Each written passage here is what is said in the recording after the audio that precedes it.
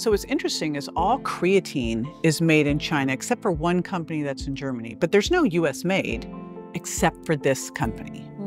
This formulator created a company in Nebraska, and he came from the world of toxicology, and he was actually studying doping in sports. And so he had all these athletes who now couldn't use what they were using because he was drug testing them.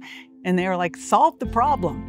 So he'd heard about all the side effects from creatine. In fact, there's a study coming out that's going to show that 76% of people who take creatine get gas and bloating and issues, creatine monohydrate. He said, yeah, so that was me, by the way. During bodybuilding, I didn't even take on creatine. Because of the bloating. Yeah. Now, if you went through the process, it would subside, but no one will. Like I was going, well, maybe a guy would, but women won't do that. Yeah. You know, women start to gain weight. We're like, I'm out of there. So he's telling me all this, and first I try it on myself, then I start having other people test it.